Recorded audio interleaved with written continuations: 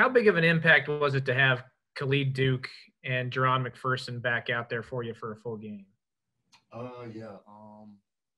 It was great having the two back out there. You know, Khalid, he's a force off that edge. With him gaining those 20, 30 pounds that he did over the summer, the course of the quarantine that we had, it allowed him to be a lot more stronger, a lot more stout, and he kept his speed as well too. So that's the biggest thing. And then on the back end with Jerron, you know, he made some great plays. Had the big hit, the fumble, forced the fumble, and then caught the pick that sealed the game. You know what I'm saying? That ended the game. So, you know, Jerron and Khalid, they made some great plays throughout the game, which, you know, so ultimately contributed to our win too. So it's great having those two guys back.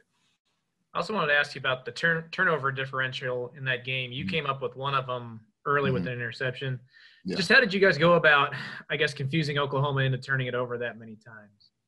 You know, just went into it trying to give them different looks from what we previously did, even last year when we played them, and you know, just giving those different looks. And you know, Rattler, he's a good quarterback, but just with him being kind of a younger guy, it's just giving him those different looks. Kind of, I feel like rattled him throughout the game a little bit, which helped us come up with those picks. And even on mine, shout out to Jay Pick, he the one that kind of got his hand on the ball and got it tipped up in the air too. So hats off to him as well. John? Yeah, Elijah, was there a point in the game, you talked about feeling like you got him rattled a little bit. Was there a point where you kind of clicked, you thought, hey, we have this guy on the ropes? Yeah, I just thought, you know, from the start of the game, we started out well, even though we did have some mistakes here and there. But, you know, the D-line was getting after him, making him move around in the pocket a little bit, making him go scramble and whatnot. So, you know, just having him move out of the pocket to where he wasn't just so comfortable sitting back there, just, you know what I'm saying, going through his different reads and progressions. I felt like that was a start for him, and we did well on that. And, you know, we just came up with a couple of picks, a couple of deflections too. So just getting him off his spot and not being able to let him sit back there and be comfortable. So. What was the week of practice like leading up to that with so many different bodies in the secondary? Like, does that affect you and Justin much at linebacker? You know, it just gives you a different guy to communicate to. And, you know, that's what we kind of just been working on throughout the whole time we've gotten back. Just being able to communicate, you know what I'm saying, as a defense as a whole, no matter who's back there.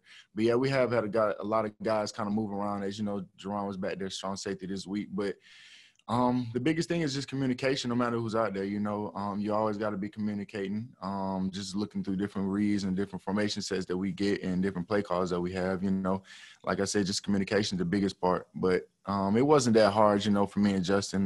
Justin's a smart guy. He can read things pretty quickly, and then we could talk about them and throughout the play or on the sideline, and just knowing the next time that it comes up, just being able to call out different checks and things with the safeties and the nickels and whatnot as the play goes on. So, thanks, Elijah. Mm-hmm. Scott Fritchen. Yeah. Hey, Elijah, how you doing, man?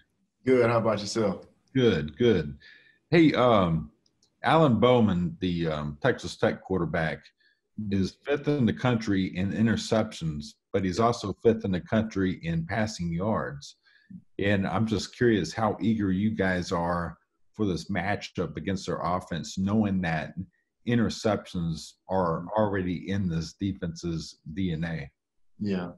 You know, with them playing, 70, 80 snaps a game, you know, you're going to have some things like that. But as a defense for us, it'll always be great to, you know what I'm saying, get some picks from him and try and rattle them up as well like we did last week with Rattler. But, you know, it's always great to get picks, man. Just knowing he has 5 already, it kind of lets us see what progressions he had or where he messed up on those, so we can capitalize on that and in any other plays that we kind of see that'll help us out in the different coverages that we have as well too. But yeah, we should get after him with those 5 picks he has.